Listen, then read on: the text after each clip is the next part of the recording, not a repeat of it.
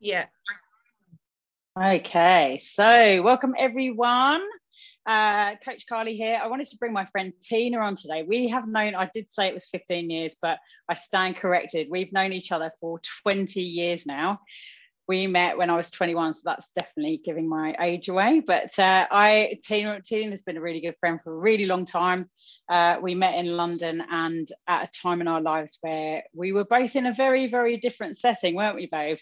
So I wanted to get I wanted to get Tina on because we've been through a pretty massive journey together over the last 20 years in terms of our personal development and all that shizness, and I've kind of seen Tina grow again exponentially in the last year or two, and throughout that 20 years as well. But her kind of the course of her development has shifted again recently, and I just wanted to get you on, Tina, just to, I suppose, share your own journey of from surviving to thriving, because that's very much the nature of the work that we both really do. Squishy wants to join in and say hello, so there she is. Squish. Oh, she's already eaten, so I don't know where she's pestering me, but come on, baby. So Tina, I think probably the best person to introduce herself is you, babe. Talk to me about when we met all that time ago, where you're at in your life and where you had come from as well. Okay, so that's quite a big topic. But in a nutshell, like when we first met, I was wild, like I absolutely insanely wild, doing lots of drugs, drinking lots, working really hard, but I was also kind of having the time of my life, as well as all the wounding and toxicity that went with it. But I was also, I didn't realize then that I realized later in life, but I didn't realize then that I was literally running away from my childhood. I was doing everything I could to get away from it. Even though I was like 26 when I met you, I think 25, 26, because I'm like 5 years older than you.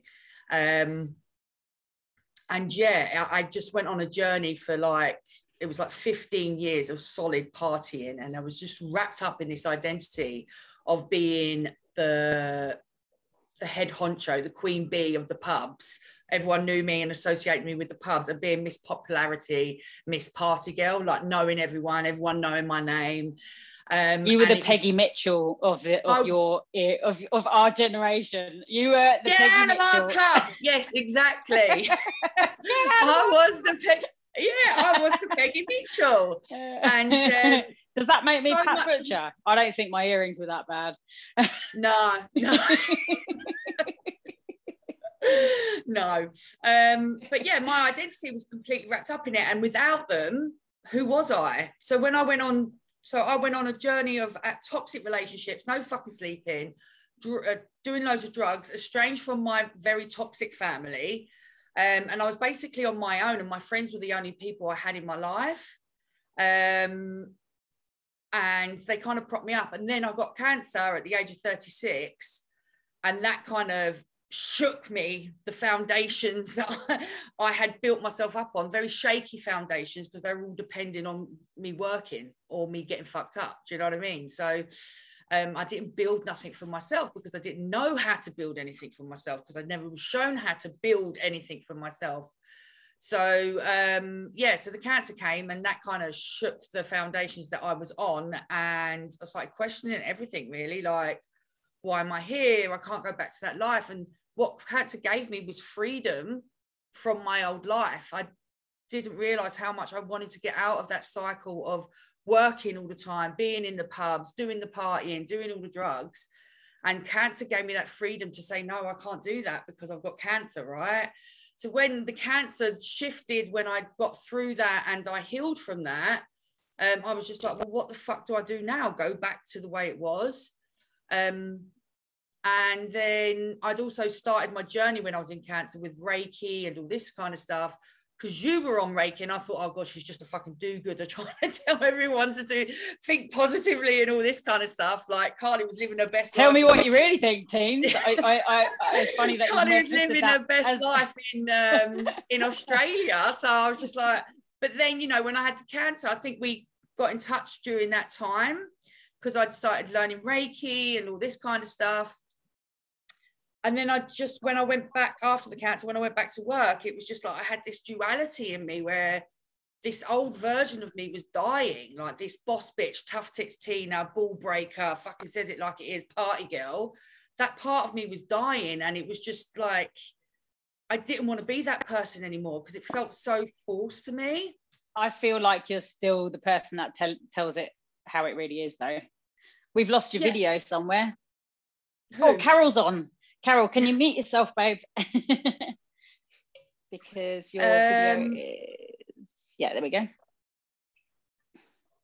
So yeah, I still had this fucking, my identity was still really, my worth and everything was still really wrapped up in that. And that's where the healing journey started to begin, right? And you helped me a lot with that. Like you were like my go-to person, like you were guiding me and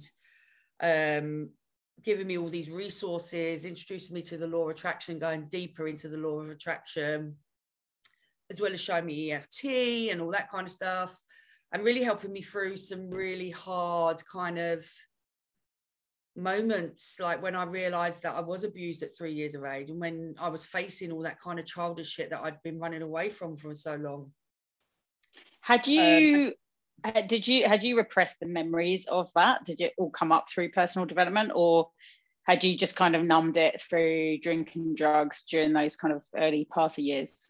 There was one memory that was repressed, but the rest of it, it was kind of like I remembered it all, but I used to say, I'm not going to be like my mother. I don't think about it because it didn't bother me, where it did. Do you know what I mean? But I was just I'd numbed and dissociated from it for so much that I didn't realize it affected me. Do you know what I mean? In a way.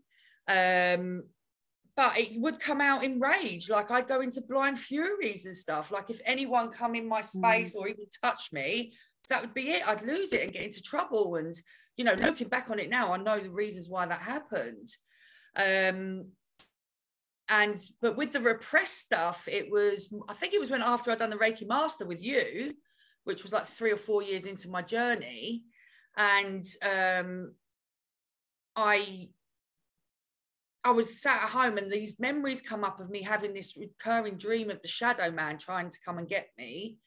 There was also my mum telling me this thought of like this memory of my mum telling me he never touched you, talking about her ex-husband when I was a nipper. And he never touched you, he never laid a hand on you, and like her repeating that to me and me thinking then like that's fucking weird for her to keep saying that to me. And there was something else that come up. And I remember I was getting a healing somewhere, and then all of a sudden all these emotions come over me, and I remember lying in my bed and this shadow coming towards me when I was like 3-4 years of age, and I was just like and a knife, and like this kind of memory stuff started coming up, and it's still a bit unclear. But I was just asking these questions like, why would my mum say that to me at 3 years of age? Do you know what I mean? Like, why would she keep saying, like, reiterating, he never laid a hand on you? Do you know what I mean? And it was my mum had tried to commit suicide just after that as well. So I was like, something definitely fucking happened to me as a like 3-4 year old with him coming in and a knife. I remember a knife and all this kind of stuff. Because I remember me having a knife in the mirror as well, like a butter knife, and putting it near my vagina when I was like 3, and my mum coming in going, moving it away. So I remember that really distinctly, and me having an excuse as to why I was doing it. And it was really legitimate to me, like someone showed me how to do that or something like that, I said. So these are all the memories that were coming up, and I was just like, why is that coming now? And then, yeah, I had that realization, which you helped me through, and I was in bits. I was just like, fuck, I was only 3. I thought it was from when I was 8 that the abuse happened from the other fucking stepdad, but it wasn't. It was the one before that I thought was only beating my mum, but he wasn't. He was coming and visiting me at like early hours of the night. That was it. I couldn't sleep through the night. I was scared of the dark. Like I wouldn't be able to sleep, like from a very young age. Like, that's it. I'm not sleeping because I was scared someone was going to come in and get me. It's interesting, isn't it, when you kind of kick off the healing journey and you deal with the layers that you know about, And then when you kind of heal and release those layers from your energy and your physical body, wherever they're trapped from, you start having other memories coming up, because those memories can't surface until you've actually healed and released some of the other stuff. And it's hectic work, isn't it? And the thing is, it never gets, I always say to people, personal development where it doesn't get easier, you become more willing to do it. But because you've worked on the surface level bullshit stuff, when you get to those other layers that are underneath that, it becomes darker and nastier each time you do it. So it's like then you reach the proper core wounding, which is where your kind of level of expertise has ended up, isn't it? Because that's kind of where you ended up working towards yourself. Well, yeah, it was getting down in that darkness of shame. Like, I had so much shame around my sexuality, my body, like all that kind of stuff. And as you said, it's layers upon layers upon layers upon layers. Like, and this is where the work really is, right? So it's where we kind of where we've shunned and feared parts of ourselves so we wouldn't be abandoned as children or growing up, like where the parts of ourselves that we've been told that we're not good enough. I mean, you don't have to have come from a really abusive childhood to have this, because I think as women, we're told to be a certain way as a child, like be a nice little girl, don't dress like that, don't do this, don't do that. Do you know what I mean? We're always being programmed to be a certain way as a little girl. And we're also brought up with an inherent fear of being a girl. Like, do you know what I mean? If you dress that way, you'll get unwanted attention, keep your legs crossed, and all this kind of stuff. It's like, can't show her femininity. So there's layers and layers and layers that you have to go through. I was actually talking to Cam, I think, about this the other day, and how, you know, where were we walking? We were walking somewhere, and just I just kind of vocalized the thought that as women, you have to always be conscious of where you're walking, especially when it's dark, down alleys. That's right, we went out for dinner, it was nighttime, and I was just conscious of where I was walking, and I just vocalized it to him. You know, it's like, men don't walk around thinking, maybe I shouldn't go down that dark alley because I might get mugged or raped, you know. And that's not saying anything bad about why men don't have to feel that way. It just is how it is, isn't it? So it's just we have like one of those things. Fear. Yeah, it's one of those things, and we have like this inherent fear booked into us. I mean, when I used to get off my nut, I'd walk everywhere at 3-4 in the morning off my face. Do you know what I mean? Probably, but no one would have come near you though, mate, because you would have looked mental. Not with my mouth, I'd hit them. I remember I was walking down the street one day, some guy touched my ass as we were walking up Tottenham Court Road. Some guy touched my ass as he was walking past. I picked up the nearest bin bag, and shoved it round his head. Like, I was just like, there could be bottles or anything in that bag. I just did, don't touch my ass, bang. Like, that's what I mean. Like, I was just mental. Like, don't fucking touch me. But, you know, I didn't realise that rage was coming from all the times that I was touched without fucking consent. Do you know what I mean? And that's another thing. Like, you've got all that surface layer. You've got all this stuff. You go down, as you was talking before, you go down to the core of what happened, like that shame, and, you know, not only the shame of what's happened to you or what you have about your body, but also the shame of what you've done to other people. But then you've got this other stuff that you don't even fucking realise, that you've internalized and normalized within yourself, like what we're talking about, like walking down the street and not going down an alleyway. But there's also the shame, isn't there, about how you've disrespected yourself as a woman over the years with whoever you've been out with, and how you've allowed yourself to be treated, because it's kind of repeating those patterns of, you don't feel like anyone's respected you, you don't respect yourself, therefore you don't really give a shit about anyone treating you with respect at the time, until you learn that self-love and those boundaries that come with it. No, 100%. That was a huge one for me. Like, I'd go on shame spirals where I'd just be hit with all these memories of the kind of things, how I allowed people to teach me, but I kind of internalized it and blamed it on myself. How did you used to, when those feelings of shame, because shame is a really horrible, toxic, just real low vibrating emotion, and nothing good comes out of shame. When back in those partying years, when those feelings of shame came up, how did you deal with it then versus how you deal with it now? I would bypass it, numb it, and shame others. Yeah, just deflect it. Yeah. So I would be a bitch to someone else because of it. I'd make them feel shame because I was feeling shame myself. Do you know what I mean? I'd point out like other people's insecurities and their not enoughness to make myself feel better about myself. Do you know what I mean? How do you deal with it now? I dive into it if I feel shame. I dive into it head first because I feel that shame is like one of the most fertile grounds that in our internal landscape to grow from, because it holds so much empowerment in there. It holds a lot of self-trust, self-belief, and all that kind of stuff within shame.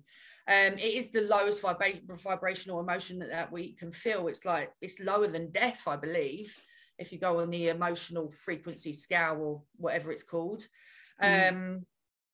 And you know, and you can come back from shame. It's the one thing that prevents us from receiving, right? Because we're scared that if we fully receive love, or people fully see us for who we are, they won't love us anymore. So that then that fear of abandonment and judgment comes in. But if you dive straight into the shame and where you're feeling shame in any area of your life, and help transmute that and look at it and love on yourself for it and embrace yourself and love on that part of you that felt shame. Because a lot of the time, the shame that we feel about ourselves is not ours. It's what's been projected onto us as to what to believe about ourselves that's not worthy, right? Do you know what I mean? Like how our bodies look, how we act.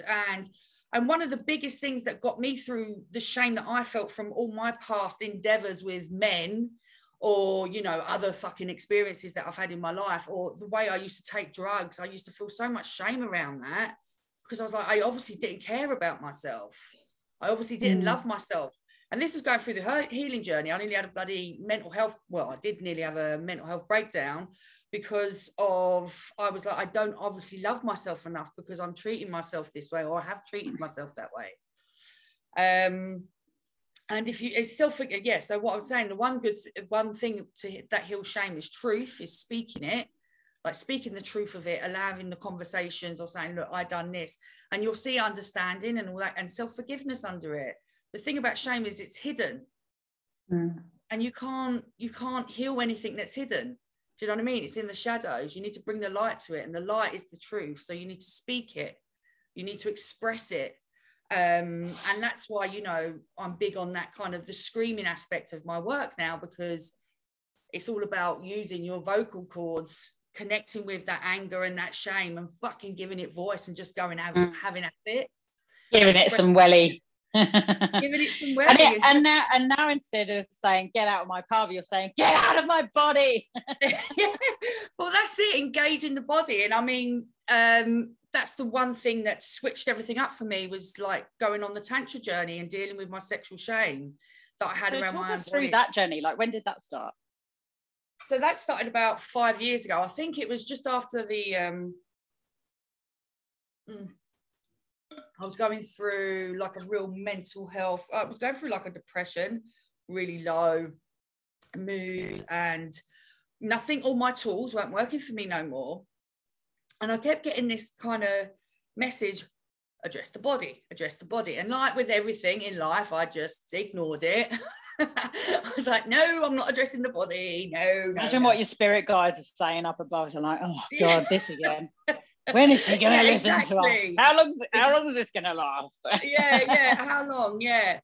But then I've always been a quite sexual person, in the sense that I'm fucking really open-minded when it comes to sex, right? I'm not a prude. I'm open-minded about women in exploring their sexuality. And so Tantra's always called me. So I did go to an in-person event, but because I had a bit of weight then, that's what I thought, and I was a lot slimmer than I am now, but I felt so out of place, and I felt that it was quite predatory, so I kind of hid away again. And then I found a woman online. I was like, right, I'm going to start dipping my toes into this. And it was through Tantra. And Tantra's not always about sex. It's about reconnecting with your body.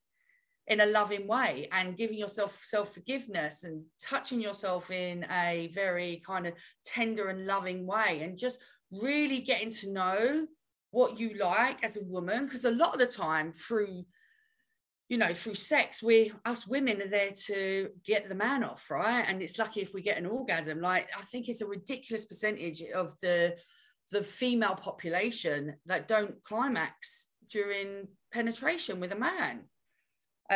So yeah, it was just getting to know my orgasmic energy, and that's kind of revolutionized the way I am and the way I feel about myself. Because if I can love the skin I was really horrible about fat people when I was skinny, like really fucking horrible. And I've obviously put like a ton of weight on now, and it's called addiction transference as well, because, I've stopped the drugs and the drink and all that kind of stuff. But if I can love the body that I'm in now, that I used to despise people having, then I've healed a lot. Do you know what I mean? I've come a long way, and I'm more confident now than when I was walking down the street when I was like under a size fucking 10. Do you know what I mean? I'm like, these two different people. Like, I don't even know. Yeah. I wouldn't even recognize myself. Like, yeah, it's interesting. But yeah, that's what's happened. It's just reconnecting with my body and connecting with the emotions that are held in my body, and allowing my body to release that kind of naturally, and bringing music into my work as well, because music was a massive part of my life. So I've now got this amazing combination where I get to dance, I get to scream, and I get to listen to tunes that I fucking love. Hang on, how is this any different from when we met? I'm literally living my 20s in my 40s. It's like being a healthy way. In a healthier way. In the name of empowerment. Screaming, the sacred scream side of it. That's so funny. Yeah, talk to me about how the sacred screaming came about. Well, the sacred screaming came about. There's a lady called Mama Gina. Actually, it started with this lady called Karen, and I used to go to the Dance of the Heart, which is where you follow. She likes to run around naked, like off her head, in the middle of a pub. Like in the middle of a pub on Maid of Vale in London, like we've got a little room upstairs. Just again, that doesn't sound that different from our 20s either. But anyway, so we were in this room, and she's like, okay, we're going to do a dance of the heart, and which is where you attach to an emotion in your body and follow it around and allow it to move your body. So I found that really intriguing. I was just like, oh, I love that, allowing emotion, because emotion is energy in motion, that old saying kind of thing. That's so cliche. Oh yeah, it's energy in motion, man. Emotion, energy in motion. So I done that, and then I came across Mama Gina from her book Pussy, a Reclamation. I don't know if anyone's ever read that. It's completely out there, but for some people, but she's all about feminine embodiment and sexuality. And she does this thing she calls swamping. So it's like you connect with the emotion. This sounds like something that might have happened on like Clapham Common in a not very good way. Exactly. I'm like, in the George Michael days. I know a few swamps. Yeah. Well, she does this thing called swamping, where you connect with your angst and your frustration, and you move through and you go up the emotional scale until you come into pleasure. So I really loved that, and I facilitated like over 50 of them. I've been part of hundreds of them. And then I wanted to do something last year, and I'm big on vocalization, right? Because I'm a vocal kind of processor, so I need to talk to process stuff. And I was just like, I'm really big on speaking your truth and being expressive. And I really wanted to do something and this is how it came up, right?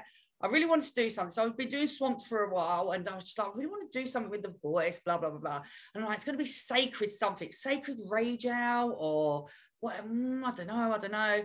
And then I was looking for a movie to watch, and the new Scream movie came out, and then it went, bang, sacred scream. Oh my God. And then, yeah, it's a great name.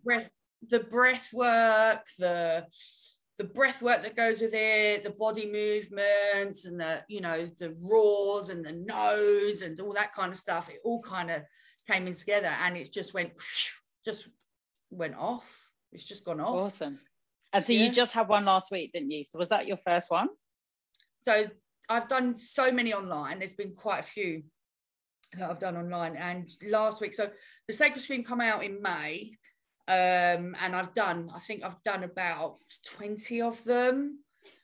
But the one on Thursday was the first live one in London. Yeah. And awesome. How did that go? Did anyone call the police? No. Do you know how many people did you have screaming? I found it really hard to find a venue. This is why it's taken me so long to do a fucking live event, because everyone's like, oh no, we don't have that kind of event here. I'm just like, yeah. I said that because I'm quite open, especially in the yoga studios and the, you know, the kind of healthy kind of places. I'm like, oh, I've got this event. And they're like, oh no, we can't have that here. And I'm just like, all right. So then I found this venue, and it's called Kunstrom. Got to be careful how you say Kunstrom. That sounds very Swedish or Norwegian or something. It's German. Okay, so it's probably a lot more pronounced than what I'm saying it. And yeah, so he's like, you can make as much noise as you want. Like, there's blackout curtains. So we just went for it, put some music on, and we went through all the tunes. And I put on a little bit of Marilyn Manson, because that's like a really angry man, and you can range out to it. Yeah. And these women were going for it, like screaming. How many people did you have there? We had 10, but it sounded like we had about 100. Yeah, I bet. Going nuts. But I mean, the space was meant to hold about 30. But to be honest with you, because the way, the nature of the event, like people were moving around, throwing their arms around, you could only have about 15 women in there. So it worked out quite good, because if I'd have filled it out with 30 women, it would have just been too much. Do you know what I mean? I'd need a bigger venue for that. What do you have to do for an event like that? Like, as energy practitioners, both of us are well aware of the kind of energy that you're being in the room, having to kind of cleanse the space and, you know, before, after, all that kind of stuff. Is there anything different that you do when it comes to like a Sacred Scream event where everyone is just raging out? Or is the energy just kind of transmuting itself through that process? I think it's more intention than anything. Like, so I've got into the habit now of connecting with my containers beforehand, like maybe doing a little ritual around it. And then the day before I connect with it, like with the space that we were having it, I sent Reiki to it beforehand to cleanse it. And then I went in there with my smudge stick and went round. I was like, you don't mind me going around with a smudge? He's like, no, go for it. And I'm there with the fucking smudge. And I think we were playing some gangster rap as well. Love it. So it was, that's what I do. And the mistake I did this time is because it was just, everything was just happening so quickly on the day. I didn't ground myself beforehand. So by the end of it, I grounded myself, like, for what I would do for a Reiki healing, but in future I'd need to properly spend like a good hour proper grounding myself, because at the end of it, my mind was gone, my eyes were like that. And I couldn't form words. Like, I was just so ungrounded. I was just like, I had to get home. I was just like, I need to get back into my little cocoon and just. I also find that in London though, because I remember, I think the first group Reiki workshop that I ran in London was just before I moved out here, and it was in Oxford Street. I remember we walked around Harrods and stuff for lunch, and I just remember coming out of that workshop after doing the attunements just before lunch, and all of us came out, we just felt like massive space cadets just going, it's just, London is just not the kind of place to, you know, to do that kind of thing and then not get grounded before you come out. You could just feel completely discombobulated, like, because I got to the end of it and I was just like, you know, when you've been clubbing all fucking weekend and it's Monday morning. No, I've got no clue what you're on about there, Dean. And you walk out, I've never done that before. You walk out on a Monday morning and the sun's coming up and you're like, and you got to get on a train to get to the place where sunglasses? Yeah. Where's the sunglasses? Oh my God, normal people, everyone's going to, that was what it was like. I was just like, yeah, that kind of, fuck, hide me away. I felt like a gremlin, like completely discombobulated. But I think you're right, because it's in Shoreditch as well, so it's quite a grimy area. Like I mean, if you think of the energetics of that area, like, oh, but also just anywhere in London, I think it's so busy that like I don't know if you'd find anywhere in London, you know, where it wasn't really like that. And you it's got like an undercurrent of seediness and hedonism and grime and grit. All those places we used to love. That's why I've got to get out of central London, Carl. I'm like, I cannot believe I moved back to central London. So I'm just well, you know, I've got a spare room with your name all over it in Perth if you ever want to join me over here. So do you know what, right, I really need to get to Oz, but do you know, since I've been diagnosed with ADHD, I don't know whether I could handle the fucking planes now, like, because the menopause is completely whatever the word is, exacerbated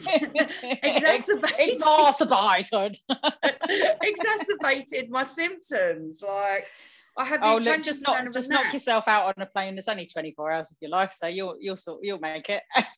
Yeah, I'll have to neck a sleeping pill or something. So for anyone in the audience who's listening right now who is knee deep in those emotions of shame, guilt, grief, whatever they might be, top 3 tools for starting to process it if they've never ever done anything like this before, where do they start? Okay, I'd say you need to get help with it, because sometimes the shit that comes up can be a bit overwhelming. So you definitely need someone in your corner. But what I would say is to, one, get curious, see where it's coming from. You can connect with it in your body, ask it what it wants, what it needs to tell you. There's 1,000,001 things that you can do. So mine would be get curious and connect with it. Find out where it is in your body and ask it to be removed. Get in your body and move your body around. Just trying to release it and voice it, like do journaling or get a voice note out and just speak whatever needs to be spoken of it. Or get a cushion and fucking punch the shit out of it. Like, do you know what I mean? Like, that's how I started with really removing my shame. So those would be my top tips. Like, connect, get curious, connect with the body, move the body, and connect and speak the truth of it when it comes to shame. That first one is one of my favorite coaching tools, I reckon, is really getting people to, you know, tune in. And this is, it kind of goes against the usual grain, because whenever anyone feels anything negative, the first response generally is to go, okay, I need to not feel that. So I'm going to pop this, drink this, ignore it, go to the gym, do this, do that, the other. Rather than just actually, I think I only realized like years and years into my own personal development journey that sometimes the quickest way of processing an emotion is just to literally sit and tune into it rather than going, because I realized as well that, you know, just going, okay, I've got to go and do EFT or go and do forgiveness or meditate. I realized that those were they could all be avoidance tactics as well, right? Because I still wasn't sitting there and really feeling it. And so I just kind of had this whole switch where, you know, for anyone that's watching, if you're feeling any kind of negative emotion, what you do is just you amplify it, sit there in stillness, really, really like feel it, really feel it, allow yourself to feel it, turn the dial up on the feeling of it, and then feel like, where am I feeling that in my body? You might feel it in your stomach, like this big heavy brick. You might feel like this kind of whirlwind in your chest. You might feel like there's kind of hands around your throat, you know, whatever it is that you're feeling, really, really tune into that and think, if it was a color, what color would it be? Like anger would generally be red, or shame might be like this murky, yucky, sludgy, muddy kind of color. And then think like, is it solid? Is it liquid? Is it gas? Does it cover part of my body, all of my body? Is it inside, outside? And then think, can I get rid of this now? Am I actually willing to release it now? And if you are, just flood. Like, I love calling in all spirit guides and angels, ask them to be with you. And I like imagine them like in a circle around me with these like Care Bear hearts, just beaming light out from their hearts and their hands, just into whatever space in my body that emotion is sitting. And like, I see it kind of breaking up or shattering or dissolving or just kind of moving out of my body, and you just fill your whole body with light and just allow that emotion to pass out of your body, and kind of just transmute itself. So yeah, it's a really, really powerful technique, that. Yeah, that's one of the techniques that I think I learned that off you as well. Like actualizing the emotion that you're feeling and amplifying it. Yeah, I mean, the thing is, you have to feel it. Like, that's what the emotions are there for. You have to feel it. They're not going to go away. You can numb it all you want. You can run away from it all you want. And like you said, but isn't it so? It's so counterintuitive to actually feel the feeling, don't you think? Like, all of society tells us, if you feel like shit, go and do this thing or buy this thing and you'll feel better. And it's all about running away from it and not actually feeling how you're feeling. So it feels like you're almost doing something wrong to sit there, and if you're feeling angry, to really, really, really feel angry. Yeah. Well, I mean, the society's run on cortisol and fucking head game, isn't it? It's like, it's just focus on the stress and the, oh God. So it keeps you discombobulated from your body, where most of your emotions are stored. And as you said, it's like, it feels counterintuitive to feel. And also women have the added kind of thing of being too emotional and, you know, not allowed to feel our rage. You know, that kind of stuff. Because it's not very feminine, is it? It's not very feminine, no. Or you like want your blog, and then we bypass it again. Oh, it's the moon, or like fucking, do you know what I mean? Oh, the planets are all in. So we just bypass one thing, or we just, what's the word? I can't replace one thing with another. And like you said, like with some of the tools, we're just numbing again. Like I was doing the same with LOA and all that kind of stuff when I first started this journey. And it only got me to a certain point, and then I was just like straight back to where I started, like feeling in that depression and that low mood. So it is really important, once I started learning to properly connect with my body and feel those emotions. And one of my top tips as well is to drop into pleasure, like coming in, and by pleasure I mean is exciting the five senses, right? Like just dropping into the now moment and hearing what you're hearing, seeing what you're seeing, tasting what you're tasting.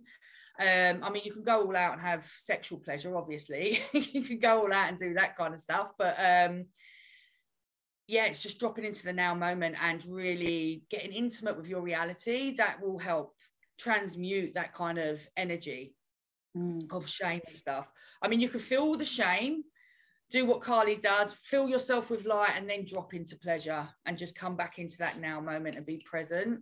Because once you're in the now moment, you're not thinking of the past, you're not thinking of the future. There is none of that. Do you know what I mean? You're just really connected deeply with your body.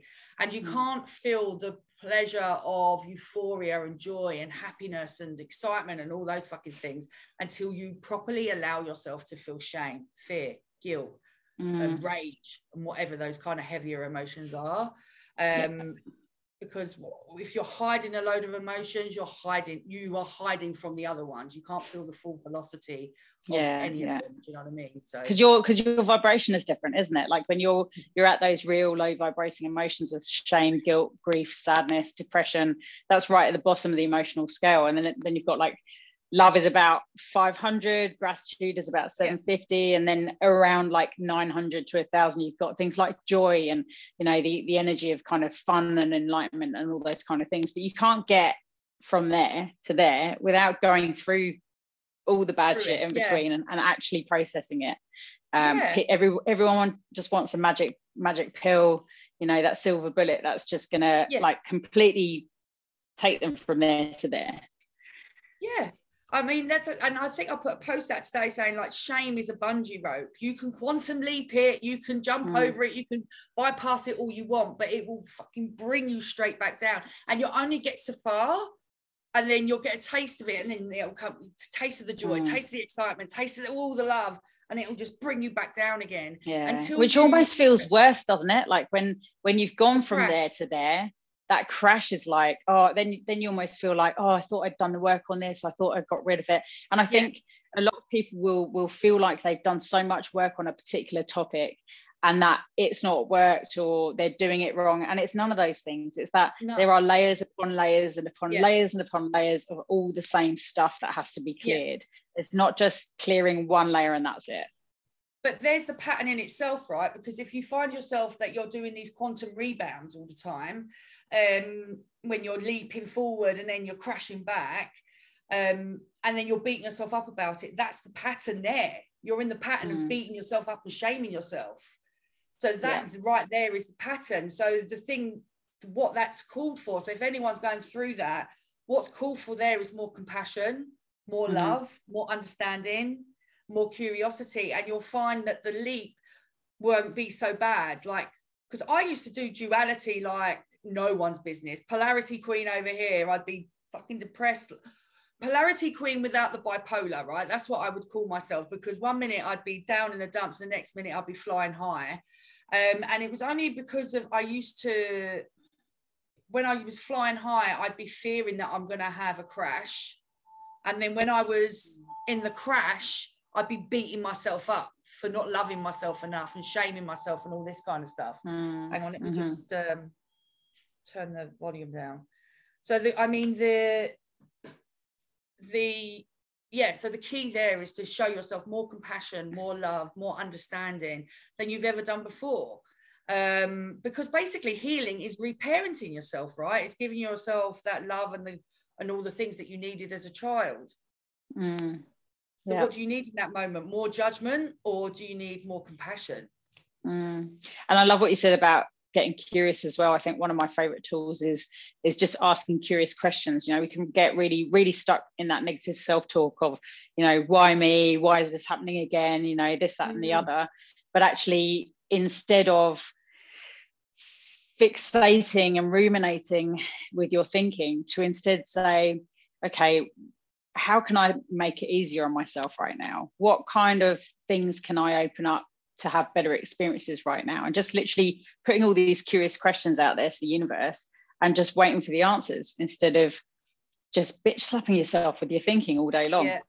No, I 100% agree with that. It's curiosity, I feel, is the key to everything, and not taking everything. It opens up to, you start tapping into limitless possibilities when you're curious, right? And instead of taking everything as gospel, as this or that, and you're opening up to the what ifs.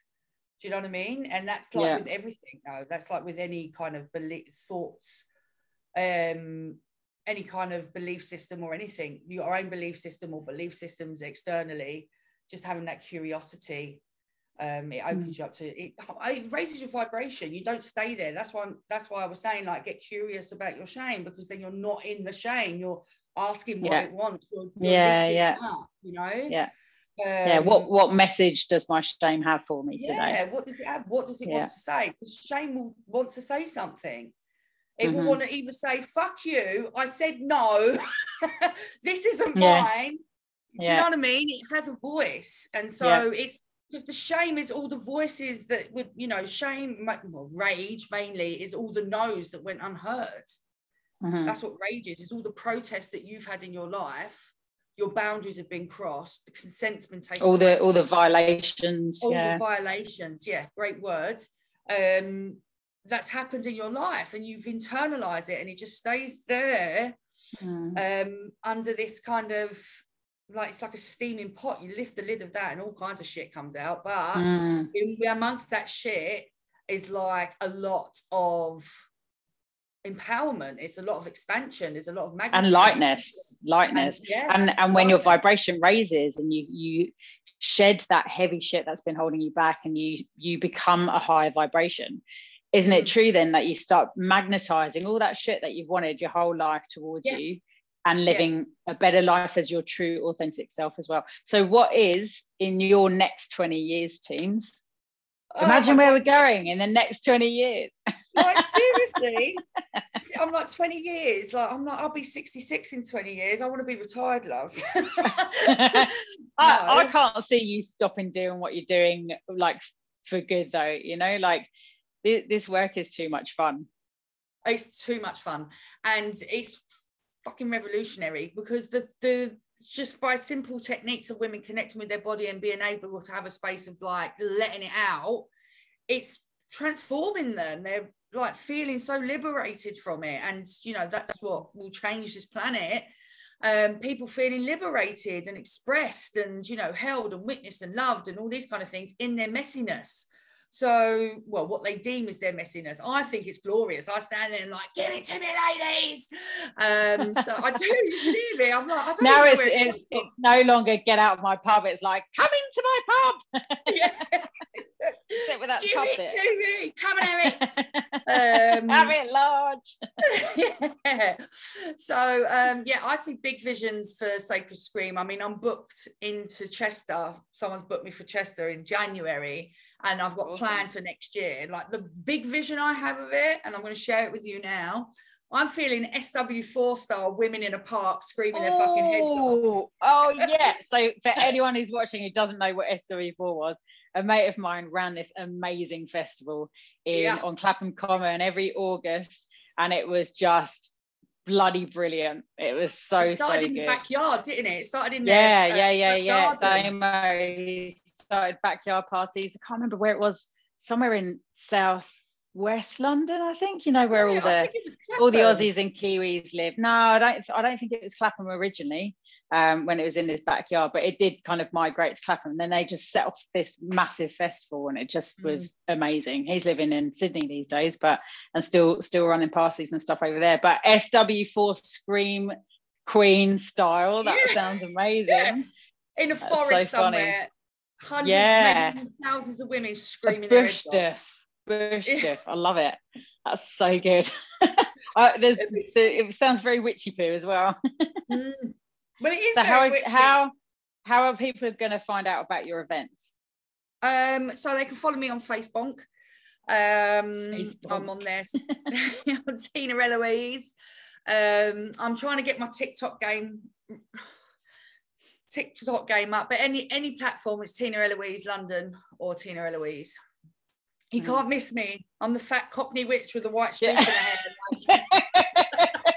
You can't miss teens. No, you definitely can't. Like if you don't see me, you'll hear me, right? So it's one of those things. I concur. She is very, very gobby. Yeah.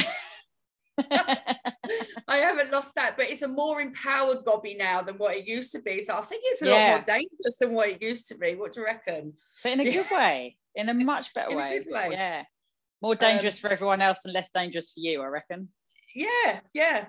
I'm not deflecting anymore, so that's a good thing. I'm not trying to hurt people with what I say. Do you know what I mean? Yeah.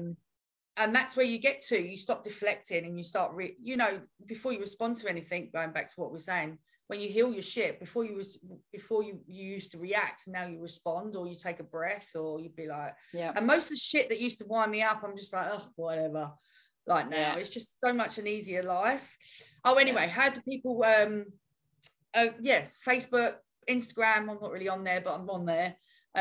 Or that I've got like a Sacred Scream online happening on the 14th of December. So if anyone wants to come along for the end of year scream, they're quite welcome to join. It's free, or they can leave a donation. It's entirely up to them. What's your website? Oh yeah, Tina Eloise, but it's crap. It's .com. You're not going to see like anything about. You're not going to see the about page on there or anything like that. You're going to see my latest offer when you open up a page, and that's it. Well, that's what people need to know, isn't it? And I think we put a freebie link in as well in the Facebook group. You've got a freebie. Tell people about your freebie. So that's the Portals of Wealth system. So that's like the 5 wounds that feminine leaders have around success and wealth, and that's the witch wound, mother wound, sister wound, whore wound, and bitch wound, and they all show up in different ways within our businesses and within our money game. So it's just a little book on identifying them, what one's running the show for you, and also it has 3 ways that you can start transmuting it and transmuting it and changing it up, really. But yeah, that's all changing this year as well. There's a lot coming up. There's a lot of back end stuff happening, which is annoying because I'm like in that stage where I just want to be out there now. I feel like you're already pretty out there, teens. Yeah. Thanks, Carl. I've always got your back, babe.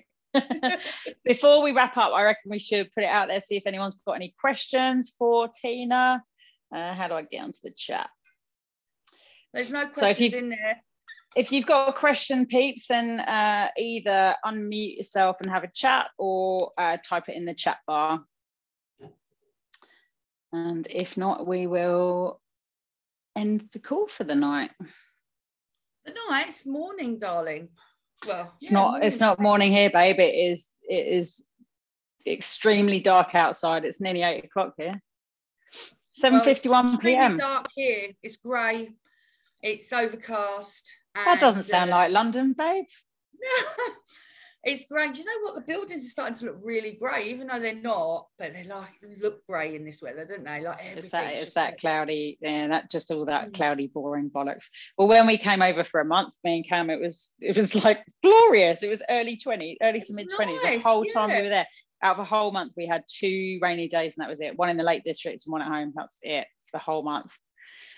So yeah. What that month went quick, Carls. I know it did, and I didn't even get to see it. So we have no questions, so we are going to wrap up. But if you do have any questions, feel free to put them in the Facebook group event. This call has been recorded as well, so I'll put the replay in the Facebook group, and I'll be sending this out in my newsletter. I'm guessing you will as well, teams. And thanks, Carol. You're welcome, Carol. Yeah, and it's been awesome to chat to you, my old mate. It's been really good to see your amazing face, and takes me back for sure. I bloody love you, teens, and I just love you. You're great, and I love having watched your journey, and I'm really excited to see where it goes and where it keeps going as well. I might have to come to Australia and do a Scream event there. Fuck yeah, you're welcome anytime. Yeah, you'll be there on the stage with me. We'll get a DJ. Yeah, wicked. Yep, I can hook a sister up for sure. Make it happen. Let's do it. Because then you'll also come, and you'll Carol's well up for it. Yeah. And I reckon all of my Reiki students will be pretty up for it as well. So we'll it will be a sellout event for sure. Might have to be here for like a month and run a few weekends. Yeah, that'd be awesome. Yeah, I just got fun and claim it all back on business. Yeah, that's the beauty, right? I can travel. Oh, it's a business expense. Yeah. Awesome. Well, thank you so much. Thank you so much for joining us tonight. Stay on. I'm going to end the recording. And thanks everyone for joining us. We will catch up with you all again. Feel free to leave the room.